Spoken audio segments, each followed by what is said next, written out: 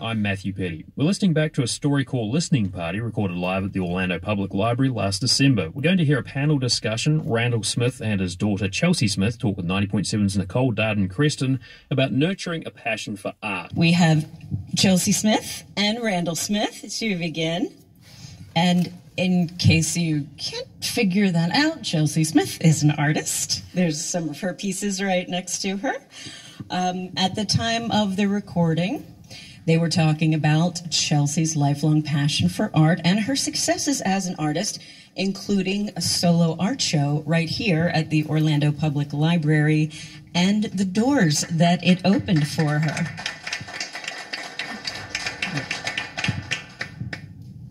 I've always known that you were an artist. Like in our home, like it's a little different than everyone else's. There, everybody puts a little line on the door frames that mark out how tall your kid is over the years. We would measure it by how you scribbled on the wall. We could see where your scribbles were, how tall you were getting. Even as a little toddler, you were scribbled on everything. You would scribble on your brother Evan, the newspapers, the envelopes. All of the photos had you in a diaper holding a pencil or a crayon. Like it was always you with a pencil and a crayon. Yeah, that's all I remember doing as a kid, just drawing. Well, when did you first feel like, I'm an artist? There's been a couple of things, but I remember one of the first is when I was in college and I got to make and build my own website for artbychelsea.com. Another thing was Winter Springs. That was your first show? As an emerging artist, yeah, outdoor. My whole life I've been going to art shows, but now I could actually be in an art show. Now I was actually doing my dream. Following that, Matt Palm from the Orlando Sentinel did a artist feature about me in the newspaper. Yeah, that was big. And that was really cool. And then I feel like one of the rock star moments I had was after I'd been doing the shows a couple years after that, I was in the post artist for the Mountain Door Arts Festival. That's huge. That's like number 7th nationally rated for a show. Yeah, and there's like 400 artists there, and it's all my favorite artists around the world even. Yeah. And I was in the show, and then they picked me to be the post artist. So what that means is they take your artwork, and now it's on everything. It's on the T-shirts, it's on the posters, and you have to autograph all the posters. Yeah, it's on the banners, on the street lights. I just remember. Even on billboards when you're driving the volunteers around. were walking around with your art on their shirt. Oh, I was so proud. Of that. That's when I felt like, yeah.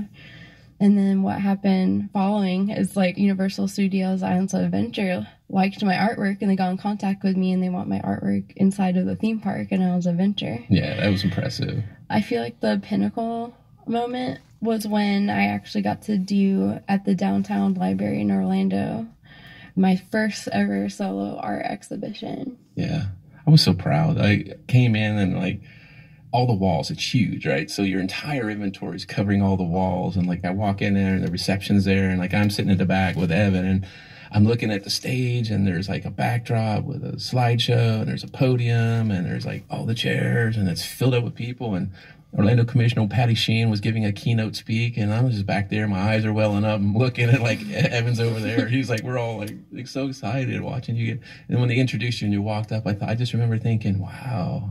My little girl's a woman now. She's a professional artist. What did it feel like walking up there and looking out? Like I said, it was a pinnacle of everything I've ever done. So my whole body of work was in there. And usually you're doing the fine art shows. And it's on a tent or this. Oh, the 10 by 10. Yeah, little tiny, small scale where you're in your studio. But you got to see it on these big, huge walls. And it felt like it was in a museum. And it was everything I've ever done. When I went up there and I looked back. And then I could see, you, my brother, my art professors, my mentors, my friends, my family, and then even people, my collectors who buy my artwork. I had a lot of love and support there, and I could see everyone who helped me get to that point there. That was the biggest attended solo exhibition in all of public downtown library of all of their exhibitions there. I was so proud. I was yeah, that's my daughter. It's my daughter. Yeah, I was really proud too. Actually. It led to a lot of stuff. Afterwards, a lot of things happened just because of that one show. I think one of the biggest things that happened afterward was when I got an invitation to submit my gallery proposal for the Tate Gallery in London. Yeah, the curator or somebody had to have been in Orlando, seen you there, took your brochure or your business card, and then emailed back. Yeah, that led from here, right? Exactly. Look at what we did before we got here. Yeah, like on the way here, I just dropped off some artwork for the Bloomingdale Sweet 16 art show. Who would have thought that the library is a fine arts incubator? You know what I mean? Like, you just don't relate one to the other. But I was like absolutely amazed at like how many big artistic things happen because of a solo exhibit at the downtown Orlando Public Library, right? But yeah, it's been a great opportunity. All the people are really cool and they're really involved with all the art. What do you want to do next? Where do you want to go from here? I've been doing the art circuit for a while in tents and like doing the outdoor festivals, the Renaissance festivals, the conventions. I think what would be cool having the experience from the library, what that gave me, like learning how to do my gallery exhibition and receptions, is to try and do more like galleries, like upward. So, Are you like, serious? Yeah, like. Was that exciting? Yeah, because it's a whole new experience. It'd be a lot easier, right? Ship your artwork somewhere. Yeah. Because I spend a lot of time as dad unloading, setting up tents and carrying your heavy stuff. Being outside in the crazy Florida weather. Just out there sweaty. Yeah. This has been a lot of fun. I've loved sitting down, talking with you about this. I'm so proud of you. You know, I have a daughter that's an artist. Because of the library and this solo exhibition over the summer, I look at you differently. I see you now as like, I remember in that moment thinking, wow, my little girl now is a grown-up professional artist. And it's like a coming-of-age event for me. And I got to see you as, you know, wow, I'm looking at a woman now. Just want to say I'm really proud of you. I love you to death. I love you too, and thank you for always supporting me, because I know the arts is very like unruly, but thank you for supporting me through like being a little girl, like drawing all over the walls or like putting up my tent at art festival shows in the rain. Like, you always were there for me, so I really appreciate you. Yeah, we make a good team, right? Yeah.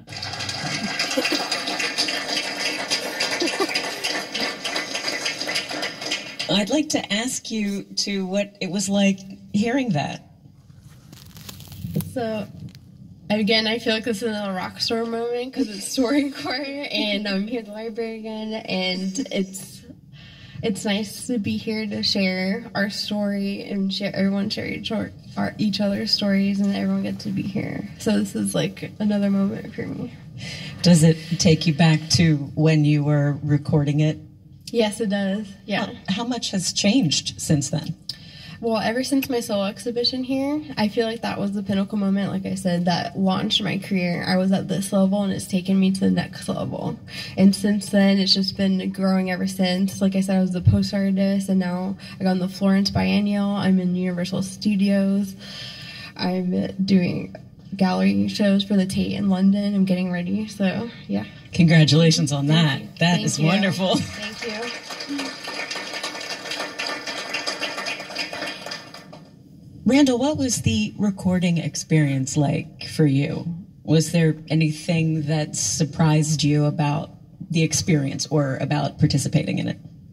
Yeah, for me, there was two moments. There was a moment where we were sitting down talking. Then there was the moment where after we talked about the experience itself. So what I took away from is I'm sitting down across. So it's very intimate. You're sitting right across from someone. You're talking for 45 minutes, and you're talking just about each other. You're talking about moments, and we don't do that. We don't do that at Thanksgiving. We talk about events around our lives. We don't spend dedicated 45 minutes talking exclusively about an experience or our shared experience, and you have 45 minutes. So you have a long time to speak at length and breadth and depth about moments and experiences.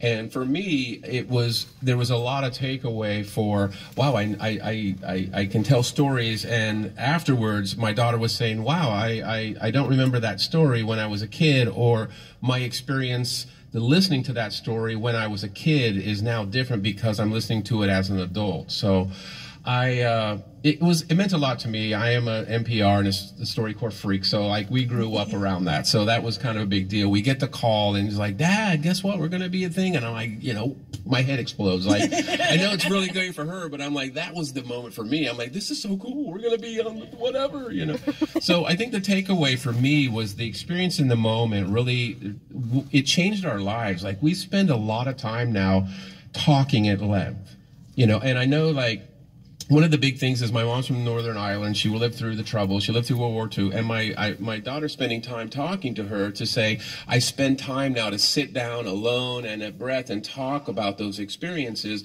And you realize that we started doing that with my son. I started doing that with my sister. And I started like having real in-depth conversations with no distractions. And we're not talking about the weather anymore. And I realized that that's brought real value into our lives outside of just the experience between me and my daughter, because it carried over into our whole life. So that's my takeaway. They should really stop cutting onions in the next room, because that's a wonderful story. And at the heart of StoryCorp is that kind of sharing in between generations. And what amazing stories your mother must have as well.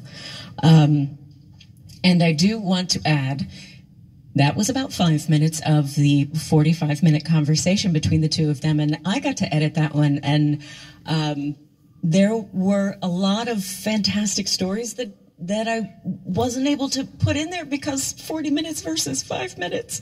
And we got to hear about some of your stories, Randall, as a musician. And we got to hear, Chelsea, some fascinating stories that made me laugh a lot. I really enjoyed the stories about your celebrity pet sketches. Can you share with us a couple of the celebrities that you have done pet sketches for? Yes, so I have a list. Most of them, I've done President Obama's pet. I've done the Goo Goo Dolls, Johnny Marr from the Smiths, Duran Duran, Adamant. Now, these are people that you have gotten to meet and give the sketches to. Yes. And that, I understand that there was a fabulous photo of you and Boy George. Yes. And that, too, that's probably one of my favorites, obviously, as you can see. And there was some involvement with Oprah. Can you bring us up to speed on that? It was that was another full circle moment for me. So the celebrity pet sketches, I started when I was 12 years old. So that's how I got into the art world and took it seriously. That was my first show. I would do hyper-realistic pet portraits and then raise the money for pet rescue. So it was a way for me to like share my artwork but make a difference. So at 12 years old, my teens, even up until now, so the Adamant thing, he's obviously one of my favorites too. I got in contact because some of these celebrities have foundations and they want to help pet rescue as well. So I got to do his pet portrait, I got to give it to him in person, and it was like amazing experience in itself, as you can imagine. And then a couple months later, I go on the Oprah show came on, and he's hanging my artwork in the back. That is very cool. So he has, so it was like a whole nother thing for me, That is a wonderful story. See the different types of stories that we get to share at StoryCorp? And all 45 minutes will be available here, by the way, because I feel like that's, and I'm sure that Matt shares this sentiment, I wouldn't be doing your story justice if just those 5 minutes would be all that is shared. All that beautiful, rich story is out there in the StoryCorp exhibit. Thank you very much for recording, and thank you for sharing your thoughts, Chelsea and Randall. I love the 5 minutes you picked. That was my favorite 5 minutes. So you did a great job editing. Thank you. Thank you. I appreciate that. That means a lot coming from you. It really does. To be entrusted with someone's story is a very big deal, and I take that very seriously. So thank you. Thank you very much. 90.7's host of All Things Considered and the StoryCorp Orlando podcast, Nicole Darden-Creston, talking with Randall Smith and Chelsea Smith. And that conversation was recorded live at a StoryCorp listening event at the Orlando Public Library last December. More conversations from that event when we come back.